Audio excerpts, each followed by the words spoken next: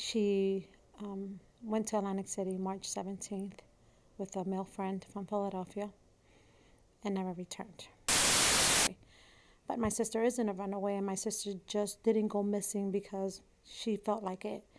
A beautiful Latin girl, full of life, went missing March 17th, 2012. Her family and her daughter want answers because everyone close to her won't share any real information. This is a case of Franchesca Alvarado. Well, stay woke, baby creepy. Ooh, stay woke. Hi guys, I'm Leya Nicole. If you're new, welcome. I hope you're having a great day. If you don't already, go ahead and follow me on Instagram. That's where I post my pictures. That's where I'm always at. Now, let me tell y'all, we had 33K on this channel. The last time I spoke to you guys, we were at like what? I think 20K maybe? I don't even remember. Like, my platform has just been growing so much, and I just want to say thank y'all so much for the love, for the support, for sharing these cases, to getting these cases out there. Thank you so much. And if you want to bring awareness for Black and brown victims, go ahead and like, comment, and subscribe. Turn on your post notifications so you never miss a case. Franchesca was a 21-year-old from Philadelphia. She came from a very big family, and she grew up pretty family oriented.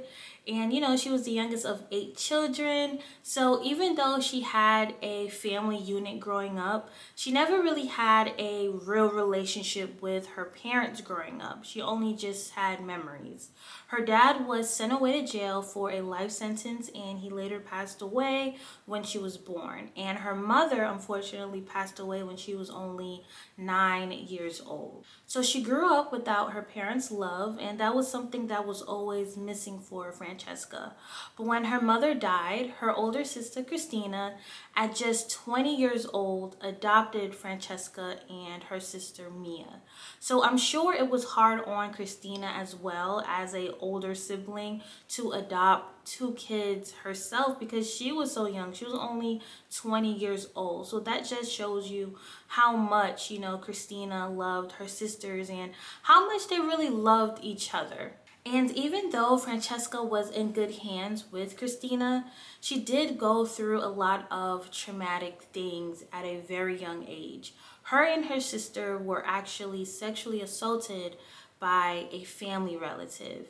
And it's a sad thing because Franchesca and her little sister was so young and already going through so much trauma and heartbreak. So for this person to take advantage of these little girls is very sickening, it's very upsetting. And I'm sure Christina felt like, you know, discouraged because she really tried to protect her sister. She tried to do, you know, everything, but you can only do so much. But that situation didn't break Franchesca down or Mia. Like, they still pushed through. Franchesca still managed to live her life the best way she knew how. She grew up with still a smile on her face and attended a charter high school in Philadelphia, and she was a very active teenager. Like, she received the nickname Chica, known for her very long flowy black hair, her smile. She just made everyone light up. She was actually very active. She played basketball at school. She loved to be outdoors. And she was also a creative writer. She loved poetry. So as a teenager, she was very, you know, like adventurous and bubbly. She just had such a bright spirit about her. Now, by the time she became a teen, Franchesca received a great blessing. She found out that she was expecting a baby girl. She was going to be a mom, and she did it very well. She was literally devoted to her daughter, Janaya. And like most of us as moms, I'm a mom myself. I'm a young mom. I'm 25. You know, you dedicate your life and your heart to your baby. So Franchesca was such a hands-on mother. Like, she would create songs and dances with Janiyah so she can learn her, you know, letters and numbers. And she was also, you know, big on Janiyah receiving an education and learning. And as a young mom, she really did the best she could do. So around 2012, Franchesca and her daughter was living in an apartment in Philadelphia, and also with a roommate, Tanya. So Franchesca was pretty much adulting, getting her life on the right track around this time. Like, you know, she was working at a local grocery store, and she decided to start college. And she wanted to major in criminal justice at Community College of Philadelphia. So before Franchesca started school, she wanted to take a trip to Atlantic City, which is in New Jersey. It's pretty much like a mini Vegas. There's casinos, beaches, restaurants, and clubs. So Franchesca really wanted to go out and have a good time. You know, she's in her early 20s. She's ready to turn up, have a last hurrah, because school is about to start. And y'all, I can understand why Franchesca wanted to go out before she started school, because, you know, when you start school, like, you're studying, you know, you're on a routine. And I did this myself. Like, before I knew I was gonna go away to college, I was literally turning up the night before. Like, I literally was out until 6 a.m. And when I came back home, my mom was literally telling me, girl, you better hurry up. She was packing the car up. So I had to rush inside, literally coming back home from a party, go take a shower, go get a cup of coffee, and get in the car with my mom so she can drop me off to college. So I understand, as, you know, as a young adult, like, you want to go turn up, you want to go have fun before you buckle down. And Franchesca, she was in that mindset and in that mode. But unfortunately, Franchesca would not have the opportunity to enjoy the college life or come back home to her baby girl and her family. On March 17th, 2012, Franchesca decided to drop her daughter off to a babysitter's, her friend's house, to watch her so that she can go to Atlantic, which is in New Jersey, like I said, with a guy friend, and that, you know, she will pick up her daughter tomorrow, the next day. Now, the friend that Franchesca was going out with, his name was Tracy Williams. Now, her family or friends didn't know much about Tracy. They didn't really know if Franchesca or him was even in a relationship, or if they even, you know, had like a thing going on. They didn't really know who Tracy was. So Franchesca says her goodbyes to her baby girl, and, you know, she lets her family know, hey, I'll be back tomorrow. So March 18th come around, and Franchesca never arrived back home or to pick up her daughter. But no one really thought too hard about it, even though it was very unlikely for Franchesca to make a move like that. They probably just thought, hey, you know, she's out in Atlantic City, she's turning up, she's having a great time, she'll just get to us tomorrow, the next day. But now March 19th comes around, and there's still no sign of Franchesca. And that's when family members really start to worry. So the family, they reach out to Franchesca's roommate, Tanya, to figure out where she is. Like, is she back home? Is she okay? Like, we can't get in contact with her. Tanya is like, no, the last time I saw her, she went out. She was with her guy friend. So Franchesca's family, they file a missing persons report and let investigators know that, look, she is missing. This is not like her to not come home and just vanish. She was planning on coming back the next day. Her daughter is here. She would never just up and leave her daughter, or, you know, not get in contact with her sisters. So they really knew in their spirit, like, something was very wrong. So even though Tanya stated to the family that she didn't know where Franchesca was, the Alvarado family is feeling very different. You know, they felt like Tanya knew something. She had information that she didn't want to share with them. Now we're going to move on to who is Tracy Williams. Now on the internet, there's barely any information on who Tracy is.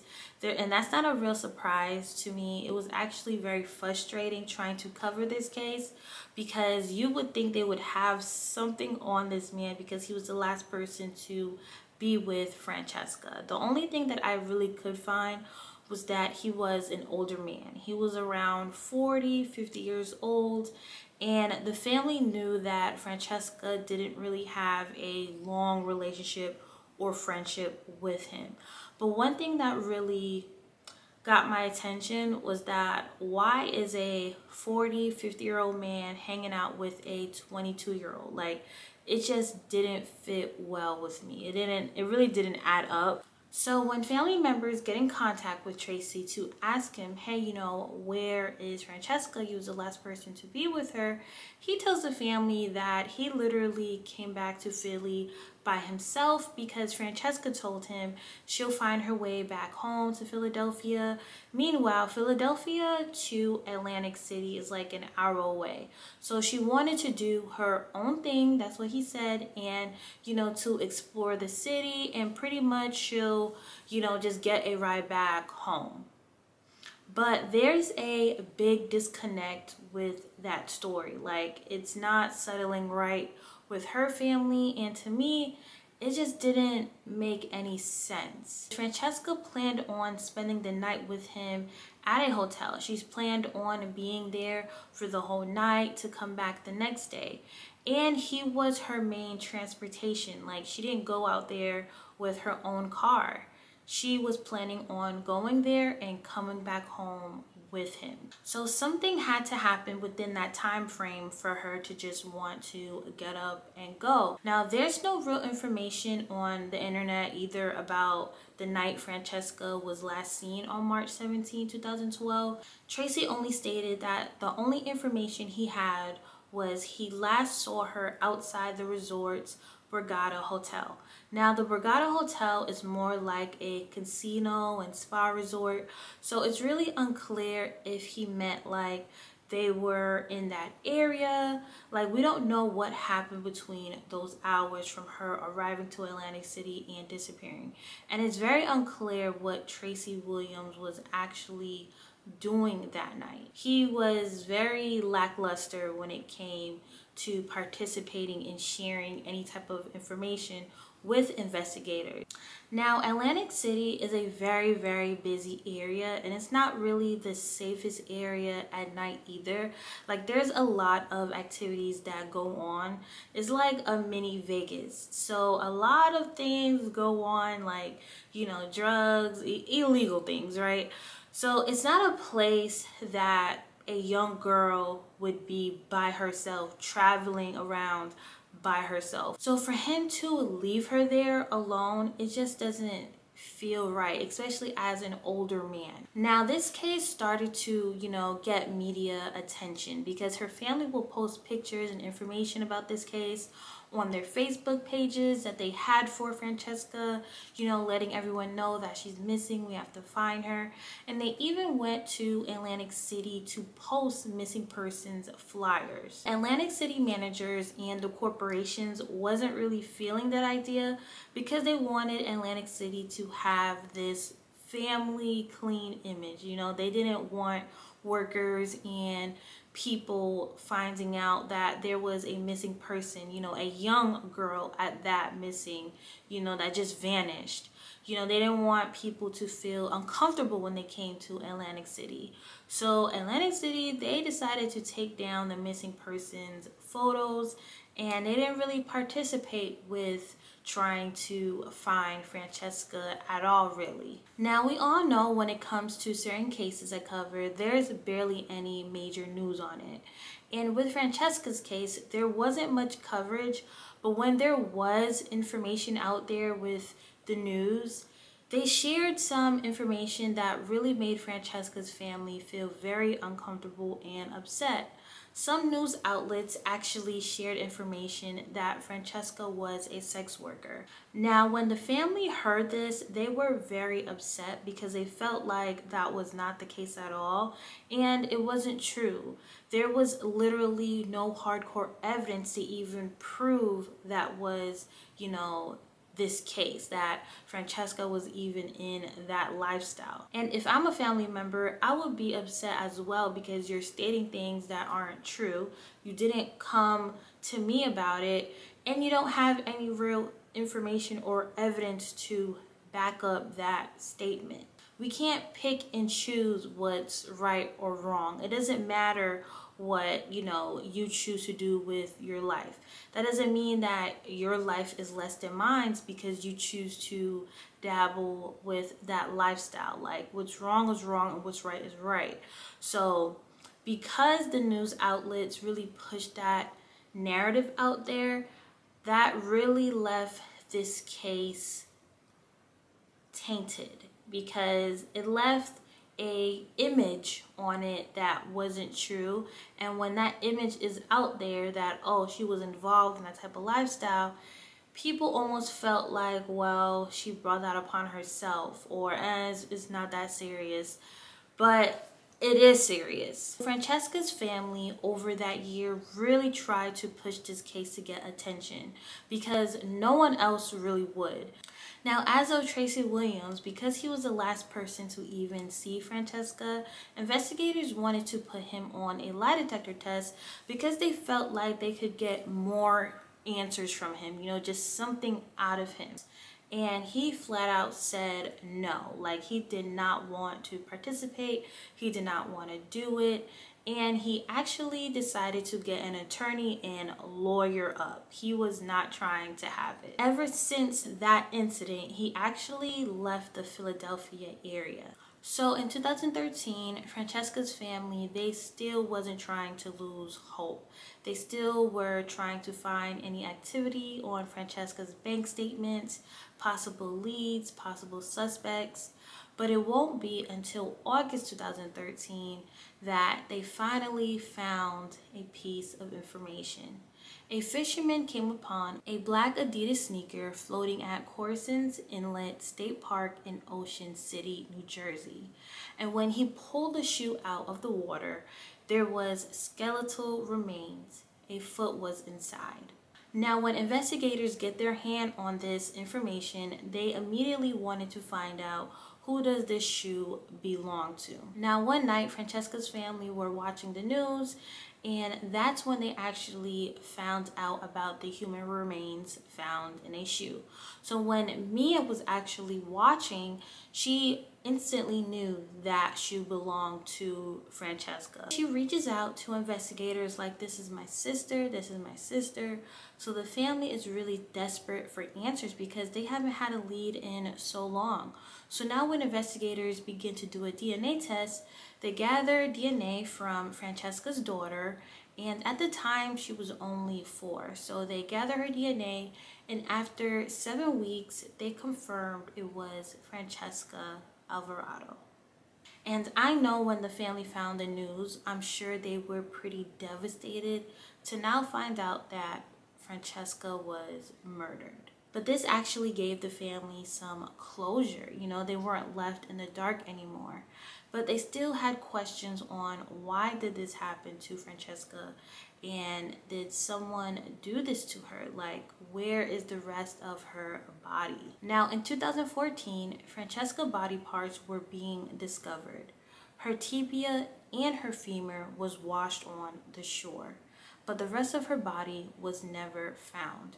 Her family then was now able to have a solid memorial for Franchesca to finally lay her to rest on April 4th, 2016. She was wrapped in purple silk and laid to rest next to her mother. It's been years since anyone has seen Franchesca.